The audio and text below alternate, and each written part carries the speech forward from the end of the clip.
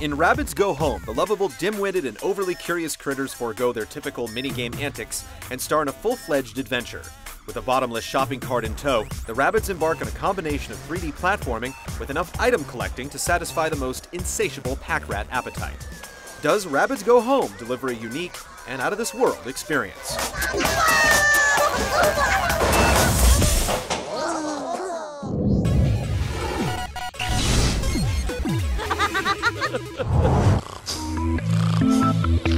Earning a spot on bizarre storyline lists everywhere, Rabbids Go Home follows the group of mentally unstable misfits on their quest to return to their home on the moon.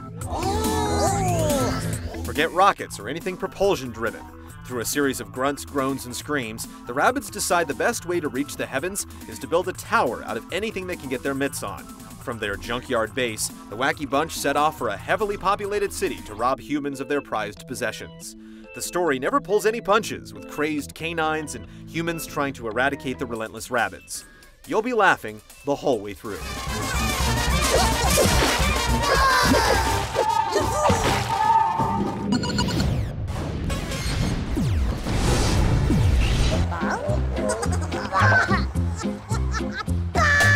Rabbids Go Home can best be described as the mutant offspring of Katamari Damacy's insistent collectathon of crap, with bits and pieces of Super Mario Galaxy's platforming thrown in for good measure. Assuming the role of the frantic dynamic duo, it's your job to steer their shopping cart through a variety of levels, accessed via a sunny downtown hub. Your main priority in each of the 30-plus stages is to collect as many circle items as possible, with one really large item awaiting you at the bitter end. You'll have to avoid treacherous traps, teeth-grinding obstacles, and a large number of pesky, rabbit-hating humans along the way. For the most part, level design follows a linear path, indicated by a makeshift road. However, it wouldn't be a Rabbids game if there weren't a few surprises. Some of the more unique stages spice things up, allowing you to take the reins of a Boeing 757 jet engine or tube down a canyon at breakneck speed. Later stages offer a higher degree of challenge, with elements like water, shifting platforms, and tilting bridges. Considering this is a big leap forward for the Rabbids, the transition into a full-fledged adventure works out really well. You'll see plenty of elements from other games in here, but it isn't without a few shining moments of originality. One of the more obnoxious design choices is the collecting of hidden objects, which are necessary for progression. Nothing puts the brakes on the action like having to search each and every corner for 5 red pipes. Unlike past Rabbid titles, this one is predominantly a solo affair. A second person can ride shotgun with another remote and help collect items by pointing and clicking, but it doesn't amount to a worthwhile experience. As far as social elements go, Rabbids Go Home lets you fully customize your own Rabbids and take your creations online to share with others. With plenty of levels, each one packing a good 5 to 15 minutes of hilarious fun, the campaign lasts a good several hours. And with the freedom to revisit levels, you can always try to better your score. Thank you for choosing Titanic Air.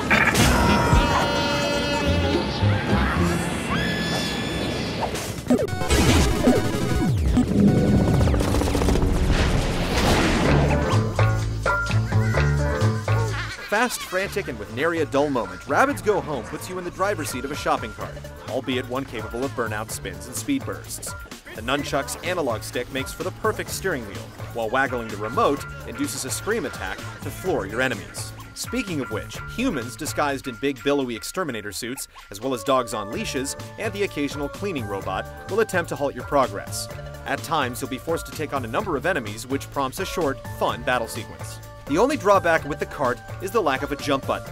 At times, this makes Rabbids feel less like a platformer and more like a slalom racing game as you twist in and out of hairpin turns, looking for a ramp up to the next area. Lining up a jump can be difficult at times due to a faulty fixed camera angle. With a few cart upgrades earned throughout the progression of the campaign, you'll soon find yourself performing short turbo boosts and even floating gently above the ground. The variety is such that you never get used to any one gameplay experience for too long. Difficulty isn't a factor here either, since checkpoints are generously sprinkled throughout each stage, and you're given infinite lives. Our names both start with B. Now that bodes well.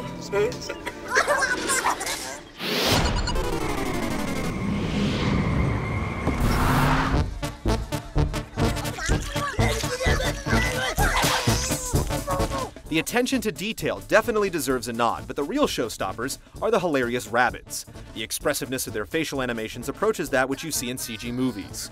We dare you not to laugh at the first sight of the pink thong, or the moment you pulverize a smiling rabbit inside the remote. but not everything is so well executed. Rabbids Go Home suffers from a few technical hiccups, namely screen tearing and clipping. It doesn't always run as smoothly as we'd like it to either. Overall, though, Rabbids feels like a really well-done cartoon, full of spontaneous fun and wonder, but with a few hitches.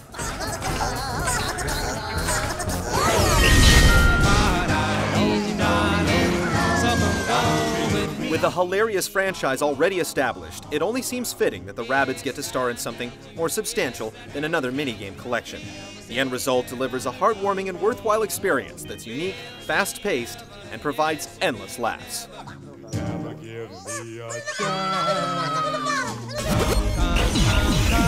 Come into my town, oh darling, we will never find, oh darling, so come go.